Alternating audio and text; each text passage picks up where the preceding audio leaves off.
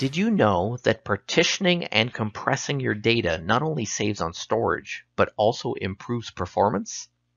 Oracle offers many enabling technologies in the database that address the ill effects of data growth, including degrading performance.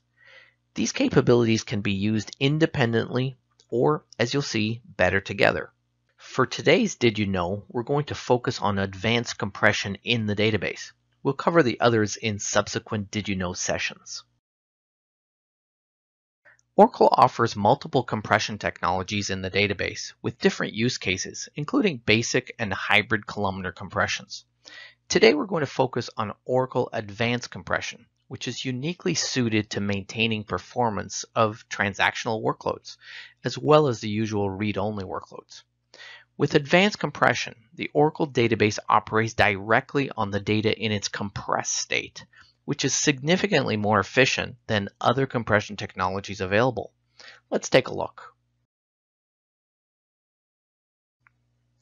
We start by compressing and storing data in our storage system. We compress it either during bulk load operations or during updates and inserts.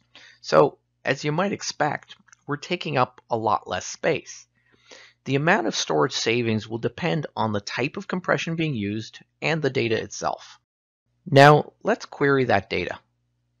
If we were using regular storage compression, the SAN would need to decompress the data at this point. That's an expensive operation. With Oracle, we don't need to do this. We read the data in its compressed state, so it moves to the server faster. And once there, it moves directly into memory, still compressed. So now we have a lot more data in memory, the fastest part of the system. Now, this means fewer trips back to the SAN for those expensive I/O operations, the slowest part of the system.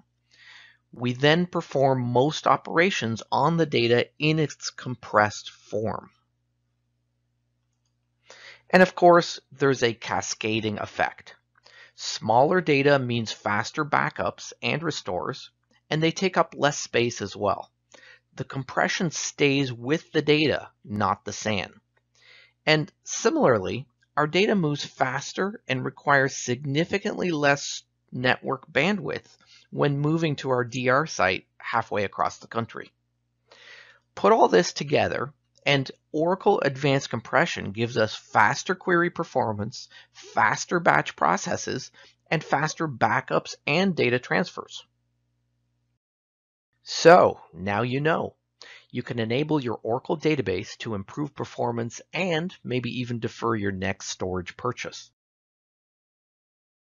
To get started, make sure to check out these great resources on Oracle.com, including the free partitioning and compression advisors that you already have in your database.